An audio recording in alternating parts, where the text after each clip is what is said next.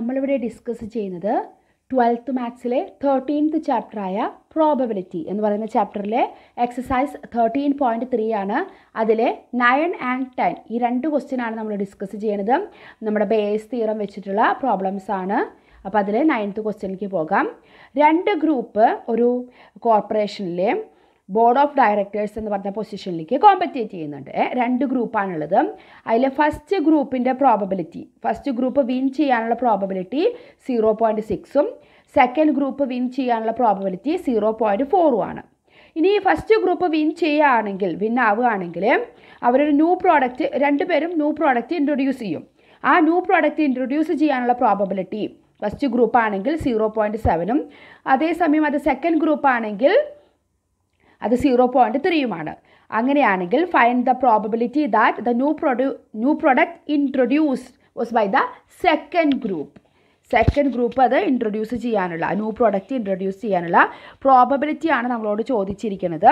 അപ്പോൾ വളരെ easy question തന്നെയാണ്. നമുക്കിപ്പോൾ ഇവിടെ ഗ്രൂപ്പ് ആയതുകൊണ്ട് ലെറ്റ് G1 G2 എന്ന് എടുക്കാം, അല്ലെങ്കിൽ നമുക്ക് E1 E2 ഏത് നൊട്ടേഷൻ വേണമെങ്കിലും നമുക്ക് യൂസ് ചെയ്യാം. അപ്പോൾ let G1 B an event that എന്താ നമുക്ക് എടുക്കേണ്ടത്, ഫസ്റ്റ് ഗ്രൂപ്പിൻ്റെ എടുക്കുക അല്ലേ. The first group wins, the first group wins. First group win ചെയ്യാനുള്ള പ്രോബബിലിറ്റി ഇവൻ്റായിട്ട് നമുക്ക് G1 എടുക്കാം. അപ്പോൾ G2 എന്ന് പറയുന്നത് എന്താണ്, let G2 B an event that the second group wins. ഇനി നമുക്കിതിൻ്റെ പ്രോബബിലിറ്റി പെട്ടെന്ന് അവർ തന്നിട്ടുണ്ട് അല്ലേ. Probability of G1 first group win ചെയ്യാനുള്ള പ്രോബബിലിറ്റി 0.6. അതുപോലെ സെക്കൻഡ് ഗ്രൂപ്പ് ആണെങ്കിൽ 0.4. അപ്പോൾ ആ രണ്ട് പ്രോബബിലിറ്റി ഓൾറെഡി നമുക്ക് തന്നിട്ടുണ്ട്. ഇനി നമുക്ക് let P B an event. എന്താ നമുക്ക് P എന്തായിട്ട് എടുക്കേണ്ടത്, the new product is introduce, event that the new product is introduced അല്ലേ. അവിടെ ന്യൂ പ്രോഡക്റ്റ് ഇൻട്രൊഡ്യൂസ് ചെയ്യുന്നുണ്ട്, അത് സെക്കൻഡ് ഗ്രൂപ്പിൻ്റെ ആവാനുള്ള പ്രോബബിലിറ്റി നമ്മളോട് ചോദിച്ചിരിക്കണം. അപ്പോൾ എന്തെങ്കിലും നൊട്ടേഷൻ ഉപയോഗിക്കുക. അപ്പോൾ let P B an event that the new product is introduced. അങ്ങനെയാണെങ്കിൽ നമുക്ക് പ്രോബബിലിറ്റി ഓഫ് ഏതാണ്, P/G1, അതായത് ഗ്രൂപ്പ് 1ലെ ആ പ്രോഡക്റ്റ്, ന്യൂ പ്രോഡക്റ്റ് ഇൻട്രൊഡ്യൂസ് ചെയ്യാനുള്ള പ്രോബബിലിറ്റി എത്ര പറഞ്ഞിരിക്കുന്നത്, 0.7. അതേപോലെ തന്നെ പ്രോബബിലിറ്റി ഓഫ് P/G2, അതായത് സെക്കൻഡ് ഗ്രൂപ്പ് ആ പ്രോഡക്റ്റ് ഇൻട്രൊഡ്യൂസ് ചെയ്യാനുള്ള പ്രോബബിലിറ്റി എത്ര പറഞ്ഞിരിക്കുന്നത്, 0.3. അപ്പോൾ അത് നമുക്ക് നേരിട്ട് തന്നിട്ടുണ്ട്. അപ്പോൾ ഇതെന്ന് പറയുന്നത് എന്താണ്, introducing a new product if the first group wins, introducing a new product if the second group wins. അതാണ് 0.7ഉം 0.3യും. ഇനി നമുക്ക് അക്കോർഡിംഗ് ടു ബേസ് തിയറം നമുക്ക് എന്താ കണ്ടുപിടിക്കാനുള്ളത്, പ്രോബബിലിറ്റി ഓഫ്, നമുക്ക് ന്യൂ പ്രോഡക്റ്റ് തന്നിട്ടുണ്ട്, ആരായിരിക്കണം അത് വിൻ ചെയ്യാനുള്ളത്, second group G2.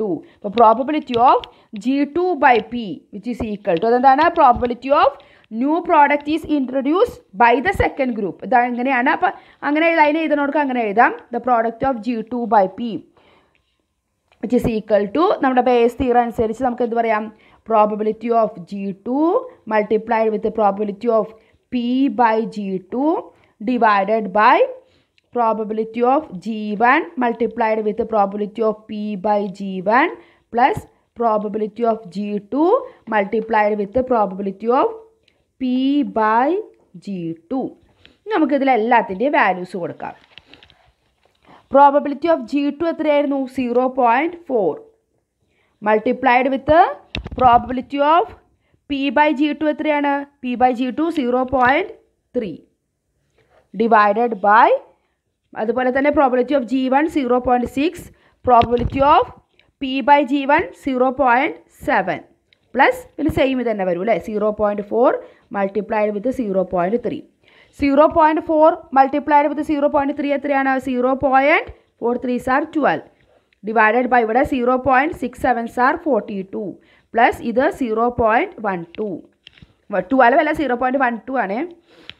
0.12 divided by 0.42 plus 0.12 അത് ആഡ് ചെയ്യുമ്പോൾ എത്ര കിട്ടും, 0.54. അപ്പോൾ ഇവിടെയും പോയിന്റ് കഴിഞ്ഞിട്ട് രണ്ട് പൊസിഷൻ ഉണ്ട്, ഇവിടെയും രണ്ട് ഇതുണ്ട്. അപ്പോൾ നമുക്ക് രണ്ടിനെയും 100 കൊണ്ട് മൾട്ടിപ്ലൈ ചെയ്യാം. അപ്പോൾ അവിടെ നമുക്ക് എന്ത് കിട്ടും? ന്യൂമറേറ്ററിൽ 12ഉം ഡിനോമിനേറ്ററിൽ 54 എന്ന് കിട്ടും. 12ൽ 6 2 ടൈംസ്, 54ൽ 6 9 ടൈംസ്. അപ്പോൾ നമ്മുടെ പ്രോബബിലിറ്റി എത്രയാണ്?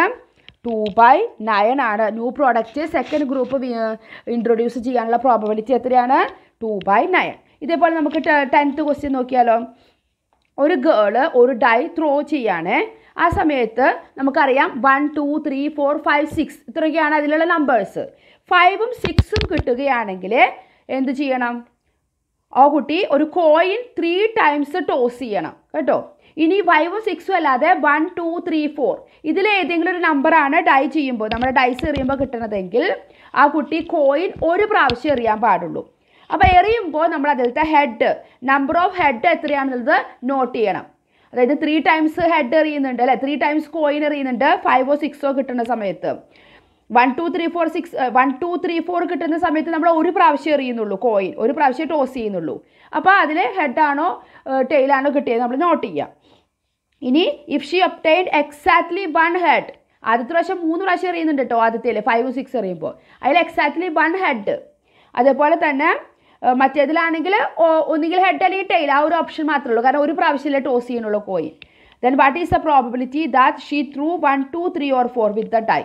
അപ്പം ഡൈസ് എറിയുമ്പോൾ 1 2 3 4 കിട്ടിയിട്ട് അതിന് ശേഷം പിന്നെ കോയിൻ നമ്മൾ ഒരു പ്രാവശ്യം ടോസ് ചെയ്യുന്നുണ്ട്. അപ്പോൾ അതിനുള്ള പ്രോബബിലിറ്റിയാണ് നമ്മളോട് ചോദിച്ചിരിക്കുന്നത്. എക്സാക്ട്ലി 1 ഹെഡ് കിട്ടണം. എപ്പോൾ നമുക്ക് ഡൈസിൽ എന്ത് വരണം? 1ഓ 2ഓ 3ഓ അല്ലെങ്കിൽ 4ഓ വരണം. അപ്പോൾ 2 കേസാണ് അവിടെ വരുന്നത്. ആദ്യം എറിഞ്ഞത് എന്താണ്? ഡൈസ് എറിഞ്ഞത്. ഡൈസ് എറിയുമ്പോൾ ഒന്നുകിൽ 5 6 5ഓ 6ഓ ഏതായാലും കുഴപ്പമില്ല, അത് നമ്മൾ ഒരു ഇവൻ്റ് ആയിട്ട് എടുക്കാം. 1 2 3 4 ഈ 4 നമ്പറിൽ ഏതെങ്കിലും ഒരെണ്ണം കിട്ടുന്നത് നമ്മൾ സെക്കൻഡ് ഇവൻ്റ് ആയിട്ട് എടുക്കുക, അല്ലാതെ 6 ഇവൻ്റ് ആയിട്ട് നമ്മൾ എടുക്കേണ്ട ആവശ്യമില്ല. അപ്പോൾ നമുക്ക് E1 E2 എന്ന് പറഞ്ഞിട്ട് എടുക്കാം. Let E1 B an event that E1 നമുക്ക് എന്തായിട്ട് എടുക്കാം? The dye shows 5 or 6. The die shows 5 or 6. 5 വന്നാലും 6 വന്നാലും നമ്മൾ E1 പറഞ്ഞ ഇവൻ്റ് എടുക്കാം. അപ്പോൾ ലെറ്റ് E2 എന്ന് പറയണതോ, E2 B an event that the dye shows ഏതൊക്കെയാണ്? 1 2 3 or 4 ഈ 4 എണ്ണത്തിൽ ഏത് വന്നാലും നമ്മളത് സെക്കൻഡ് ഇവൻ്റ് ആയിട്ട് എടുത്തു അല്ലേ. അങ്ങനെയാണെങ്കിൽ പ്രോബബിലിറ്റി ഓഫ് E1 എന്ന് പറയുന്നത് probability of she gets 5 or 6, അതാണ് പ്രോബബിലിറ്റി ഓഫ് E1. എത്രയാ? നമ്മുടെ ഡൈസിൽ 6 നമ്പർ ഉണ്ട് അല്ലേ, അപ്പോൾ ടോട്ടൽ 6 ഉണ്ട്, അതിൽ 5ഓ 6ഓ വരുന്നതാണ് E1. അപ്പോൾ 2 എണ്ണേ വരുള്ളൂ. അപ്പോൾ 2/6 എന്ന് പറഞ്ഞാൽ 2ൽ 2 1 ടൈംസ്, 6ൽ 2 3 ടൈംസ്. നമ്മൾ സിംപ്ലിഫൈ ചെയ്യുമ്പോൾ എന്തായി? അതിൻ്റെ പ്രോബബിലിറ്റി 1/3. ഇനി പ്രോബബിലിറ്റി ഓഫ് എന്താണ്? E2 എന്ന് പറയുന്നത് എന്താണ്? She gets 1 2 3 or 4. അങ്ങനെ എഴുതുന്നവർക്ക് അങ്ങനെ എഴുതാട്ടോ. അപ്പോൾ probability of E2 is equal to 4 option ഉണ്ട് അല്ലേ, ടോട്ടൽ 6 4/6. 4ൽ 2 2 times, 6ൽ 2 3 times. അപ്പോൾ അതിൻ്റെ ഓപ്ഷൻ അല്ല, അതിൻ്റെ പ്രോബബിലിറ്റി കിട്ടുക 2/3. നമ്മൾ സിംപ്ലിഫൈ ചെയ്യുമ്പോൾ 2/3. പ്രോബബിലിറ്റി ഓഫ് E1 എന്ന് പറയുന്നത് 1/3. ഇനി 5 or 6 കിട്ടിയെന്ന് വിചാരിക്കേ. വെൻ ഷീ ഗെറ്റ്സ് 5 or 6ഓ 6ഓ കിട്ടിക്കഴിഞ്ഞാൽ എന്ത് ചെയ്യണം? ഷീ ത്രോസ് എ കോയിൻ അല്ലേ, she throws A coin 3 times അല്ലേ, 3 പ്രാവശ്യം എറിയുന്നുണ്ട്. അപ്പോൾ നമുക്ക് ആ കേസസ് എത്രയ്ക്ക് വരിക? 3 ടൈംസ് കോയിൻ എറിയുമ്പോൾ നമുക്ക് എന്തൊക്കെ ഓപ്ഷൻസ് വരാം? ഒന്നുകിൽ 3ഉം ഹെഡ് വരാം, അല്ലെങ്കിൽ ആദ്യത്തെ 2 ഹെഡ് മൂന്നാമത്തെ ടെയില്, ആദ്യത്തെ ഹെഡ് രണ്ടാമത്തെ ടെയില് മൂന്നാമത്തെ ഹെഡ്, അല്ലെങ്കിൽ ആദ്യത്തെ ടെയില് രണ്ടാമത്തെയും മൂന്നാമത്തെയും ഹെഡ്. ഇനി നമുക്ക് എന്ത് ചെയ്യാം? ആദ്യത്തെ ഹെഡ് 2 എണ്ണം ടെയില്, പിന്നെ ആദ്യത്തെ ടെയില് രണ്ടാമത്തെ ഹെഡ് മൂന്നാമത്തെയും ടെയില്, പിന്നെ ആദ്യത്തെ 2 ടെയില് മൂന്നാമത്തെ ഹെഡ്, അല്ലെങ്കിൽ 3ഉം ടെയില് വരാനുള്ള ഓപ്ഷൻ കേട്ടോ. 1 2 3 4 5 6 7 8 കേസസ് ആണ് നമുക്ക് 3 ടൈംസ് കോയിൻ എറിയുമ്പോൾ നമുക്ക് അവിടെ വരുന്നത്. അപ്പോൾ നമുക്കിവിടെ കിട്ടേണ്ടത് എന്താണ്? എക്സാക്ട്ലി 1 ഹെഡാന്ന് പറഞ്ഞിട്ടുണ്ട് അല്ലേ. The probability of exactly 1 head. Therefore, the probability of exactly 1 head when she saw when a coin is tossed thrice. അതായത് പ്രോബബിലിറ്റി ഓഫ് A/E1 എന്ന് പറഞ്ഞ കേസ് നമ്മളിവിടെ എടുത്തിരിക്കണം അല്ലേ. 5 അല്ലെങ്കിൽ 6 വരുന്ന കേസിൽ എക്സാക്ട്ലി 1 ഹെഡ് കാണിക്കണത്, അതായത് പ്രോബബിലിറ്റി ഓഫ് A/E1 എത്രയാ? ഇതിൽ എക്സാക്ട്ലി 1 ഹെഡ് ഏതൊക്കെയാണ് കേസസ് നമുക്ക് നോക്കാം. നോക്കിയേ, എക്സാക്ട്ലി 1 ഹെഡ് ഇതാ 1 2 3, ബാക്കി എല്ലാത്തിലും 2 അല്ലെങ്കിൽ 3 അല്ലെങ്കിൽ ഹെഡ് തന്നെ ഇല്ല. അപ്പോൾ എക്സാക്ട്ലി 1 ഹെഡ് പറഞ്ഞിട്ടുണ്ട്. അപ്പോൾ 3 വരുള്ളൂ. ടോട്ടൽ എത്രയുണ്ട്? 8. അപ്പോൾ അതിൻ്റെ പ്രോബബിലിറ്റി 3/8. ഇനി നമുക്ക് 1 2 3 4 അറിയുമ്പോഴോ അത് നമുക്കറിയാം. Probability of A/E2. കാരണം 1 2 3 4 ഇതിൽ ഏത് വന്നാലും നമ്മൾ ഒരു പ്രാവശ്യം കോയിൻ അറിയുള്ളൂ. അപ്പോൾ ഒരു പ്രാവശ്യം കോയിൻ എറിഞ്ഞാൽ ഒന്നുകിൽ ഹെഡ് അല്ലെങ്കിൽ ടെയില്. അപ്പോൾ എക്സാക്ട്ലി 1 ഹെഡ് വരാനുള്ള ചാൻസ് ആകെ ഒന്നുള്ളൂ അല്ലേ. ആകെ 2 ഓപ്ഷൻ ഉള്ളത്, അതിൽ ഒരു ഓപ്ഷനാണ് ഹെഡ് വരാനുള്ള ചാൻസ്. അപ്പോൾ അതിൻ്റെ പ്രോബബിലിറ്റി ഈസി ആയിട്ട് നമുക്ക് പറയാൻ പറ്റും 1/2. അതായത് probability of head shows up when the coin is tossed once. അതായത് probability of A/E2 that's is equal to 1/2. ഇനി അക്കോർഡിംഗ് ടു ബേസ് തിയറം നമ്മളതൊക്കെ എഴുതണം. According to the base theorem we get എന്ത് നമുക്ക് വേണ്ടത്? പ്രോബബിലിറ്റി ഓഫ് ഫസ്റ്റ് സെക്കൻഡ് ഗ്രൂപ്പിൽ നിന്ന് നമുക്ക് വേണ്ടത് അല്ലേ. എന്ത് കാണിക്കണം? എ എന്ന് നമുക്ക് തന്നിട്ടുണ്ട്. അതായത് എ എന്തായിരുന്നു? എക്സാക്ട്ലി 1 ഹെഡ് ആയിരിക്കണം. ഏത് അറിയുമ്പോൾ 1 2 3 4 കിട്ടുന്നത് അല്ലേ, നമ്മുടെ E2 എന്ന് പറഞ്ഞ ഇവൻ. അപ്പോൾ പ്രോബബിലിറ്റി ഓഫ് E2/A അതിനെങ്ങനെ എഴുതാം? Probability of she gets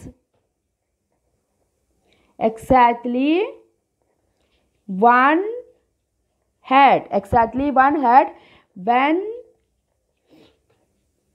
she threw 1 2 3 or 4 from the die.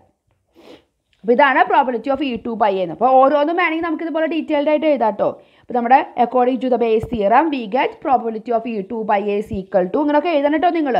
അവിടെ നമ്മൾ ഏത് ഫോർമുല ഉപയോഗിച്ച് എന്നുള്ളത് probability of E2 multiplied with probability of A/E2 divided by probability of E1 multiplied with probability of A/E1 plus probability of E2 multiplied with probability of A/E2. Probability of E2 എത്രയായിരുന്നു? 2/3 നമ്മളവിടെ നേരത്തെ കണ്ടുപിടിച്ചിട്ടുണ്ടായിരുന്നു. Probability of A/E2 1/2. Probability of E1 എത്രയായിരുന്നു? 1/3 multiplied with probability of A/E1 3/8 plus നമുക്ക് ഇതന്നെ വീണ്ടും എഴുതാം 2/3 multiplied with 1/2. ഇവിടെ നമുക്ക് ഈ 2 ക്യാൻസൽ ചെയ്യാം. അപ്പോൾ ഇവിടെ ഈ 3 ക്യാൻസൽ ചെയ്യാം. ഇവിടെ 2 ക്യാൻസൽ ചെയ്യാം. നടുവിൽ പ്ലസ് ആണ്, അപ്പോൾ ഇങ്ങോട്ട് ക്യാൻസൽ ചെയ്യരുത്. അപ്പോൾ ബാക്കി ഇവിടെ എന്തുണ്ട്? ന്യൂമറേറ്ററിൽ 1/3 ഉണ്ട്, ഇവിടെ 1/8 ഉണ്ട്, ഇവിടെ 1/3 ഉണ്ട്. അപ്പോൾ 1/3 നമുക്ക് അവിടെ തന്നെ നിർത്താം. ഇവിടെ നമുക്കൊന്ന് LC എടുക്കാം. 8 3s are 24. 24 നമ്മൾ LC എടുത്തു. 24ൽ 8 3 ടൈംസ്. അപ്പോൾ 3 × 1 3. 24ൽ 3 8 ടൈംസ്. അപ്പോൾ 8 × 1 8 which is equal to 1/3/8 plus 3 എത്രയാ? 11. 11/24. അപ്പോൾ നമുക്ക് ഇതിനെങ്ങനെ എഴുതാം? 1/3 മൾട്ടിപ്ലൈഡ് വിത്ത് 11/24ൻ്റെ റെസിപ്രോക്കൽ എടുക്കാം അല്ലേ. 24/11. 3ൽ 3 1 ടൈംസ്, 24ൽ 3 8 ടൈംസ്. അപ്പോൾ നമുക്ക് എന്ത് കിട്ടി? 8/11. ഇതാണ് പ്രോബബിലിറ്റി. മനസ്സിലായല്ലോ? അപ്പോൾ ബാക്കിയുള്ള ക്വസ്റ്റ്യൻസുമായിട്ട് നമുക്ക് അടുത്ത വീഡിയോയിൽ കാണാം. Thank you.